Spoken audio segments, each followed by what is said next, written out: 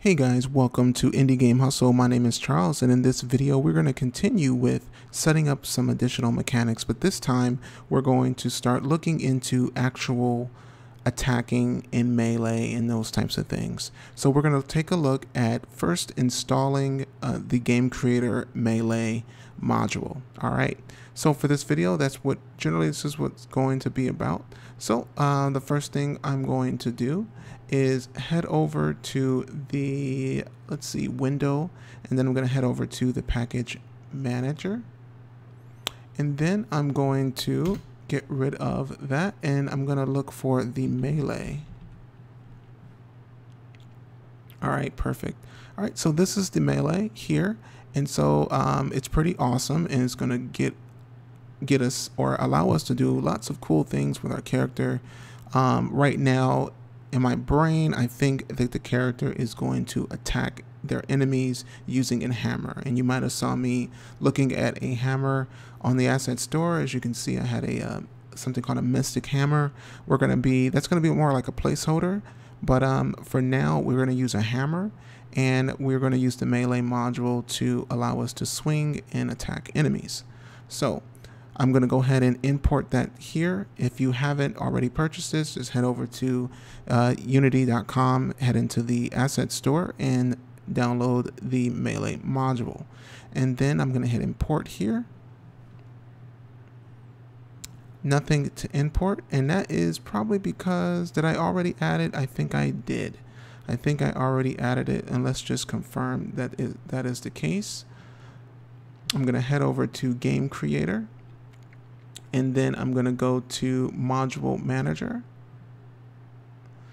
And if you can see here, yep, I already did it. So if you haven't done it, all you would have to do once you import everything, you head over to Game Creator, head over to the Module Manager, and then you would just select Update.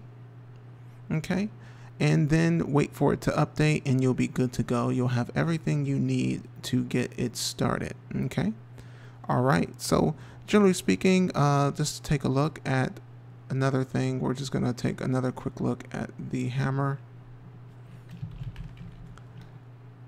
And so this is what I'm going to be using for our initial weapon. This is just something to get us going here.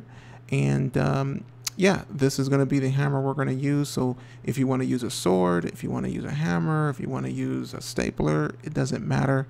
As long as you have something in your hand that you can use to attack an enemy with, that's fine. But we're going to use this hammer. And I do want to look into possibly also having our character possibly jump onto an enemy and attack them, kind of like a Mario style. But I haven't necessarily thought that through yet, but we'll look into that. All right, so this video is really quick. It's just to let you know that that's where we're going with this, and that's going to be the next few videos. We're going to be dealing with setting up, basically understanding how the melee module works.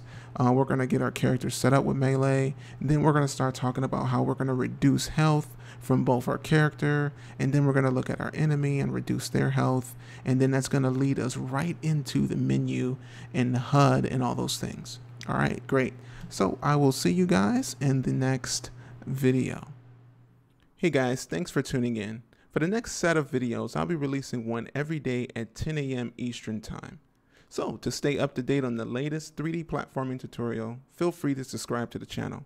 If you'd like to support, you can find me on Patreon, or of course you can hit me up on Discord. I like to talk about whatever project you guys are working on. Of course, thanks for hanging with me. Your support is always appreciated. As always, remember, never give up and keep moving forward. Peace.